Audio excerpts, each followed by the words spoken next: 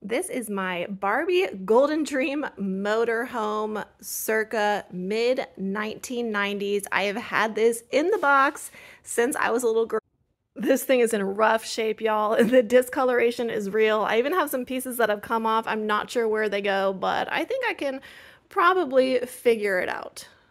All right, here is how she opens up. I still have the ladder that goes with it, and look, a classic 1990s boombox. Some of the stickers are still on it, like the grill, and the doors do swing open, the oven. I don't have the bed or anything, but I also have the little gate that goes between the car and the camper. Here is the car itself with the seats that still swing. Oh my gosh, look at that grill. 1993 called.